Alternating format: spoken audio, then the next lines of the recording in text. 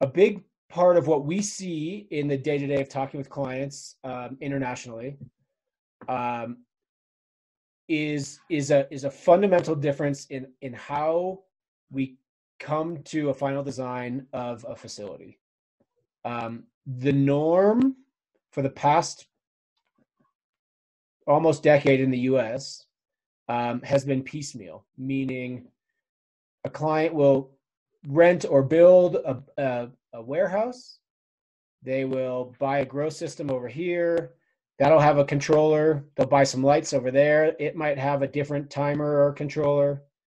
The fertigation system, some guy's mixing it in the corner maybe, or it has its own system. The fogging system has its own software-based control. And there's no integration between all of the different aspects of the grow. The other approach, and the approach that we've chosen to take, is the integrated approach, where the majority of our work is in pre-design, design, and then engineering. So we heavily front load the front half of this process, where once we get to the construction phase, that's the easy part, because all the hard thought and hard work has really been put into the design to make sure that it's going to work when we get to construction. We design it to build it. So we think about the cost implications of a design decision before we ever make the final decision which direction to move. Coordination between disciplines is incredibly important, especially in the construction phase, but we deal with it in the design and engineering phase.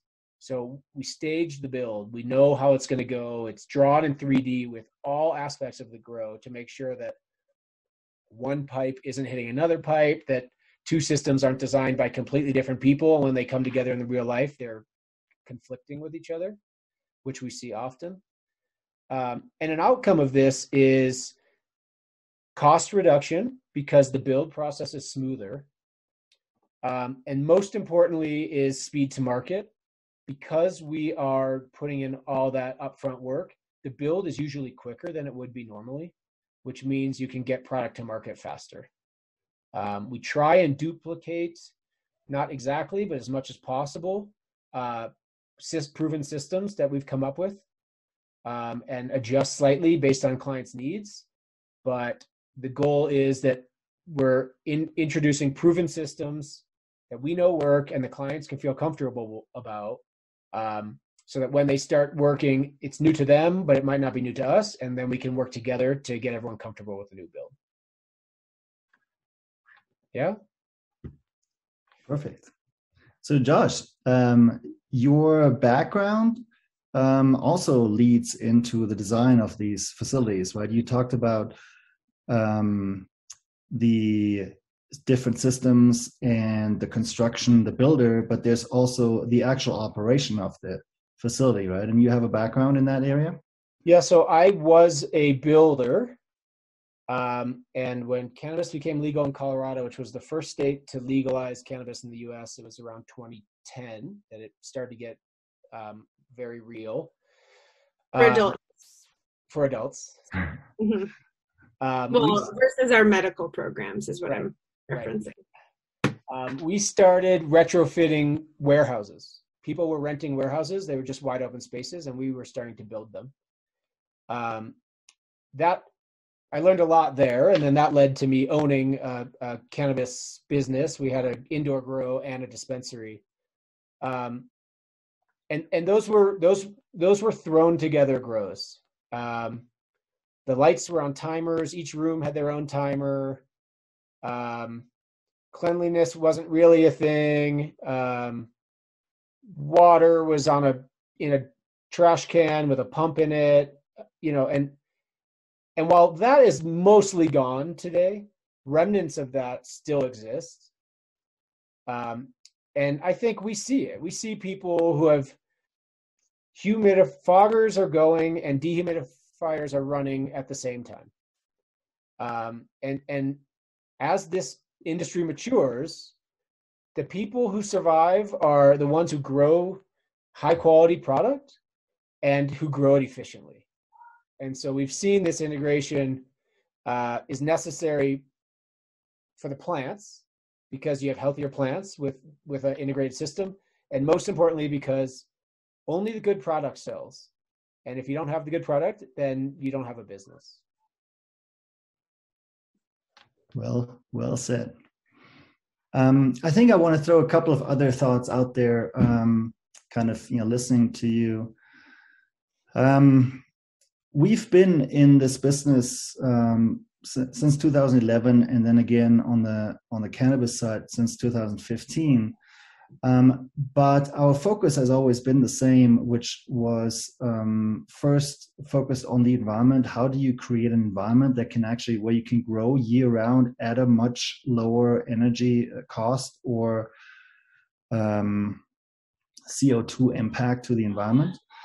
And so the point is that from there and from then figuring out all the mistakes that other people were making and that we were making at that time as well, to where we are today took us a long time. And that time is spent in trying to figure out how to make that environment run better. What does the plant actually need? What systems are out there that are working? And wherever there are systems out there that are not working or where we can't find the right systems, we've actually developed our own. So we've come up with an integrated system that for where we are today is not a copy, like Josh said earlier. We allow for input from the customer. So your grow system, how your grow method, we design around that. The HVAC system, the controller, that comes from us because those are the pieces that are already designed with the facility at the lowest cost of operation and the complete control of the environment in mind. So just a couple of thoughts there. The other thing is we're building a couple of facilities actually right now this year in the US. There's one in California, there's one in Colorado, there are two in Massachusetts, and there's a couple of others that are coming. This is I want to call this actually the sealed version of our greenhouse version 2, because it took us this long to get to this point. So it's super exciting.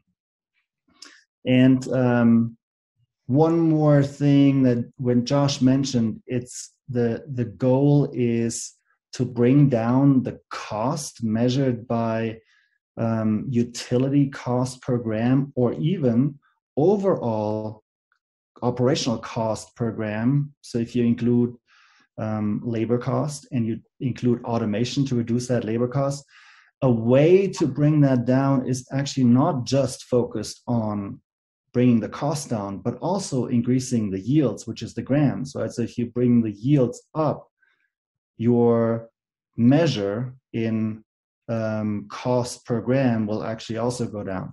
So we are focusing on both sides. And I think that's just another piece that I wanted to highlight.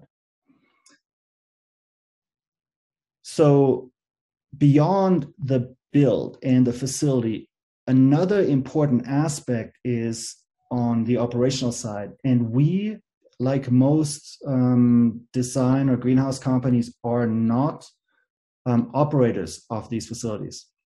We work with our operators, with our clients, and we stay engaged with them beyond the project of building the facility through the tuning of the environment. And I think this is, again, one thing that we've learned over time. And for the people that are new to cannabis or new to growing,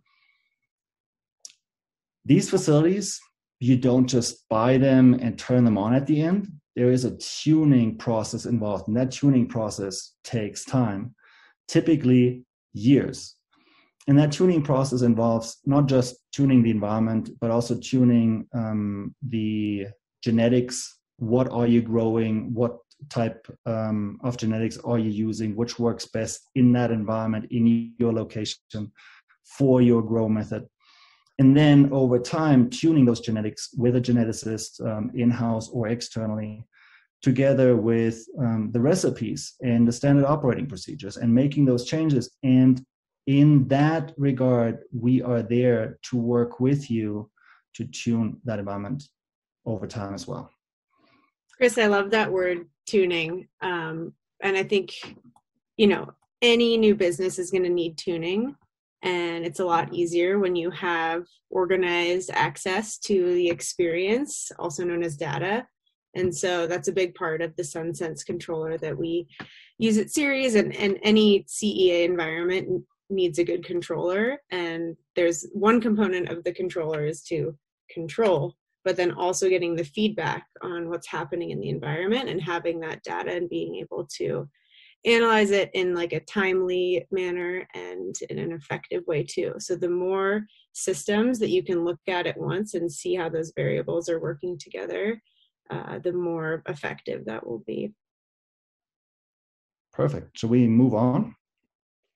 Do we want to run through this utility cost and savings real quick, or do you think we've been staring at it long enough? I think we can maybe quickly. Yeah, I mean, I think the big takeaway here is we built this example at 12 cents per kilowatt hour, which is what we pay commercially in Boulder County in Colorado.